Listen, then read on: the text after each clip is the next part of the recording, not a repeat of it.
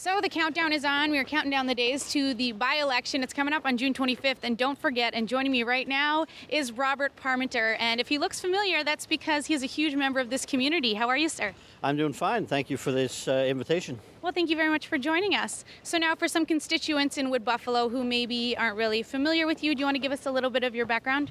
Sure. I've been in Fort McMurray since 1983. Came here to visit my sister and liked the community back then and decided to stay.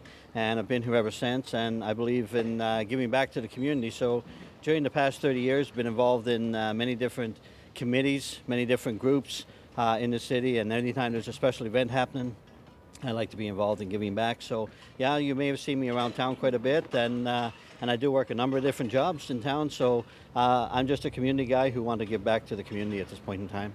And that's wonderful. And so why did you personally decide that you wanted to run in this year's by-election? Well, it's been something that I've been wanting to do for a number of years since I've came, but never ever realized or never ever felt that the time was right.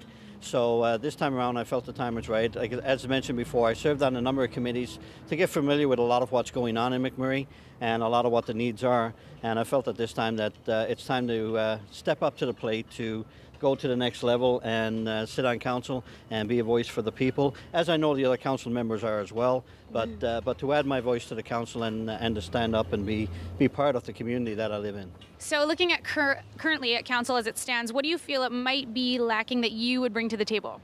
Well, looking at the current council, I have a lot of faith and respect for the council, for the mayor and council that is in place right now. And in regards to lacking, that's an interesting question, but I would say what I can bring to the table right now is a voice, I guess, from a different sector. Being a minister in town, in the faith community, is one thing that maybe that I could bring to the table from a lot of constituents in town that attend a different faith in our community. So bringing that to the table, as well as being involved with the RCMP and a number of others, with diversified transportation even, just different voices or different opinions that I can bring to the table that maybe is not represented around there right now. And all of these people are constituents in this municipality. So that's what I hope to bring and hope to add, a different voice, a different perspective. And as I mentioned before, I have great respect for the mayor and council that's in place, and I know a lot of them personally, so I think that I would be a great fit for the council. Okay, here's the tough question. Are you ready? Okay. Okay, here we go. So up here we're known for kind of a poor voter turnout. So do you have any kind of ideas how to inspire the population to get out and vote on a municipal level? Well, that is $1 million question.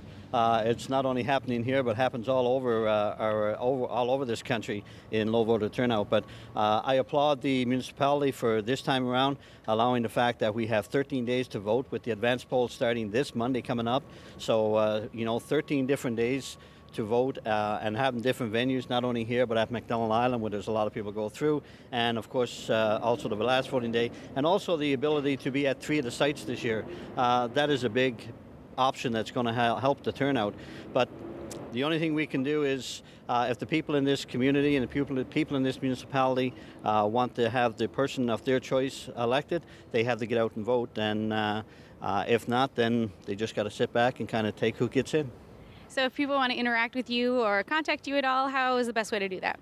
They can contact me a number of ways. You probably have not noticed a lot of my signs up around town at up to the day. Anyway, they should be going up this weekend and 2 weeks before the election. And they can contact me at robertparmenter@gmail.com, and I'll answer any questions that comes in through there. Perfect. Well, there you go. Thanks very much for your time, sir. And remember, get out and vote June 25th. Thanks for watching.